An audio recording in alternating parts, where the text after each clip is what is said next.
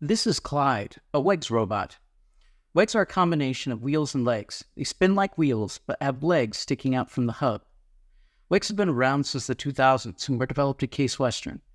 They can climb over obstacles and terrain that wheels can't. They can also play the drums. Hit it, Clyde.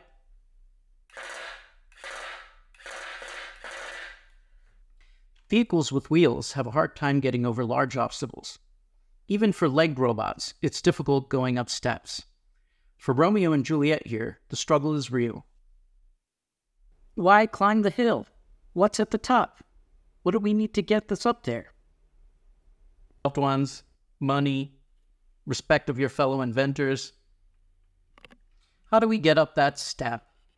First, we made some simple Whegs.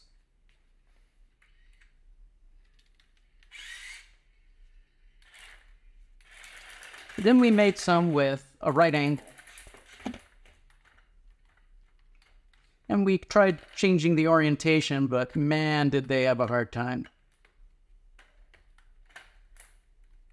And then we made spirals. Dramatic spirals. And we reversed those, and they look weird and were fairly ineffective.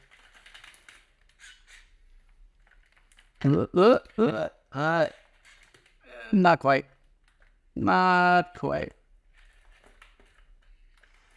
Then we made some more footed Whegs. The footed Whegs had a really hard time. They created a bunch of friction because the foot was down there on the paper, rubbing away. Changing their direction of rotation didn't really work either. So was there anything to learn from this? In the middle of the night, I started thinking about pole vaulters, and I looked up pole vaulting patterns, and I realized we might be able to use the 90-degree cross-section to get up that hill. And we did. And it felt amazing. Now, I could say this invention could be useful to disaster relief efforts or the military. That's what they say at the end of academic papers when the researchers can't think of an application for what they are doing. But the only people I can think will actually help are those poor nerds out there who want robots to climb stairs. So who did we beat today?